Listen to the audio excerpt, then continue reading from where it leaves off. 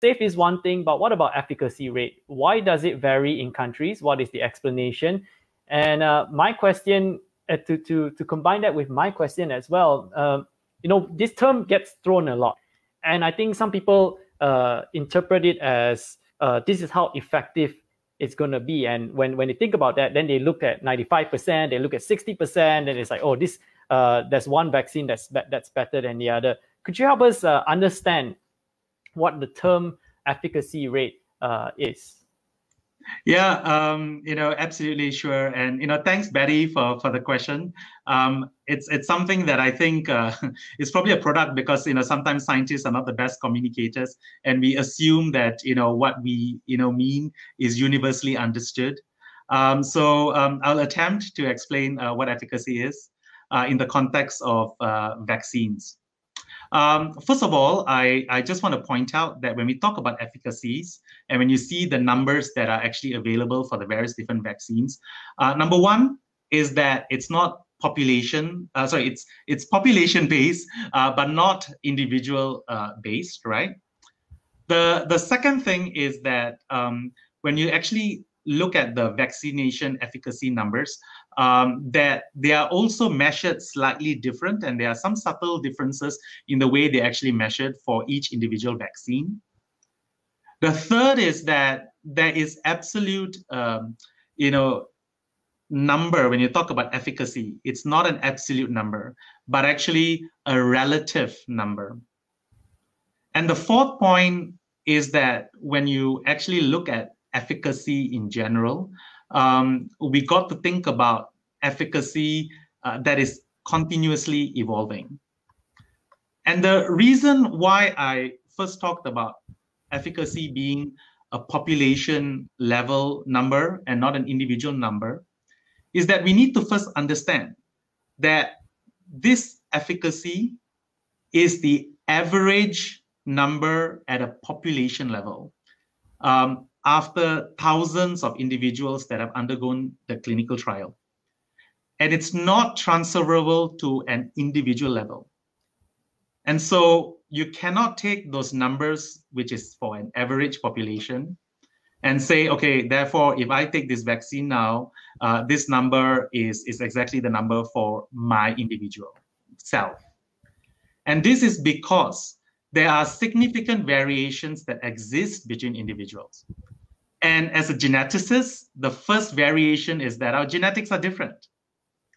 Our differences influences our disease risk, our immune response, and how we process vaccines.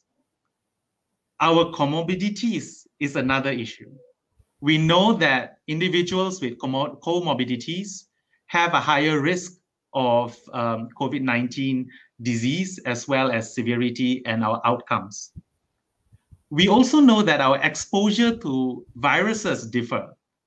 The more or bigger the load of virus, when it actually infects us, will actually result in a different outcome. And the load of infection and how long we have been, exposed to that infection is also a key determinant of us getting the disease and the severity of it. Then there's also individual behavior. How often do we use our mask, right? How do we protect and choose to reduce our risks? But one of the biggest things that we are slowly understanding is how there are various different types of variants and new mutations that are actually occurring in the virus. And we now know that different types of virus variants of the same SARS-CoV-2 virus have different transmissibility or infective rates. And this is the reason why comparing two vaccines that underwent clinical trials separately in different locations, in different populations, in different regions, and most importantly, different time points, really does not make sense. For example, the Pfizer and Moderna efficacy data were primarily generated by clinical trials in Western countries, in fact, primarily in the US. And these trials for both mRNA vaccines, which show very high rates, were relatively low in terms of infection rates when these trials were actually done. And the variant, right, the prevalent variant of SARS-CoV-2 virus that was present during that clinical trial and today, it's so different. For example, in the US, the UK variant, the Kent variant, is now the most prevalent variant, which wasn't detected during that clinical trial. Whereas the Johnson & Johnson vaccine, for example, where you notice the efficacy rates appear to be lower, was trialed during one of the peak infections, where there's a huge wave. And many other vaccines that you are seeing now, the newer vaccines or the newer trials that are coming out, are all being tested in different parts of the world where there is different prevalence. In fact, you will notice that even the Sinovac vaccine, right, that has been approved, the CoronaVac vaccine, the vaccine has got various different efficacy rates. In Brazil, for infections, it's about 50-something%. In Turkey, it is 80-something%. But what we need to take from there is the protection from severe disease is more than 80, 90, almost 100%. And ultimately, this is what really matters, right? And this brings us to the next point of why these numbers also need to be put into context, is because different trials have different measures of efficacy. For example, the Pfizer and Moderna clinical trials defined a case as having at least one symptom, however mild, and a positive COVID-19 test. Whereas the Johnson & Johnson defined a case as having a positive COVID-19 test, plus at least one moderate symptom, such as the shortness of breath, abnormal oxygen levels, or abnormal respiratory rate, or having two milder symptoms. So you can see that the measures that are being used by these clinical trials for various reasons, especially because they've been done in various different time points, are so different. And finally, I think a very important misconception that I think needs to be made very clear is that when we talk about efficacy, it is not an absolute efficacy, but a relative efficacy.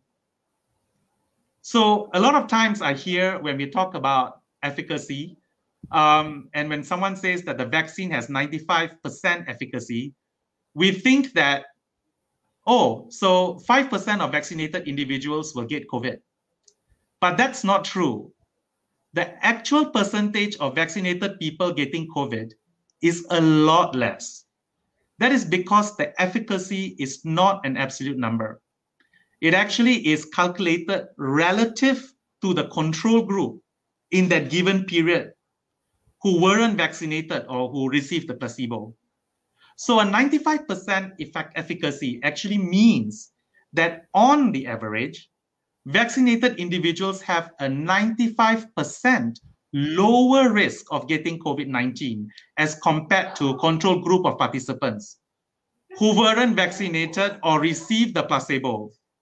In other words, vaccinated individuals on an average have 20 times less likelihood than the control group in terms of getting COVID-19. So it's really important for us to put these efficacies in numbers that we see out there into context. And for me, at this juncture, especially for what we know now, it is really important that although primary efficacies may appear to be different, what is very clear is that the efficacy of the vaccines in inhibiting moderate and especially severe COVID-19 symptoms is almost universally above 90% to 100% in different trials, across all the different trials, across the different time, as well as different locations. And for me, that is what matters. Because I think we will all not be talking about COVID-19 if it actually just caused some sniffles and maybe a loss of 1 or 2 days of work. But it's the hospitalization, it's the ICU, and it's the almost 3 million deaths that have actually occurred. And we have to pause and think about the 1,300 lives that have been lost in Malaysia. And so that is why when we talk about efficacy, our focus really needs to think about immunity in the context of how we actually inhibit against the severe implications of COVID-19.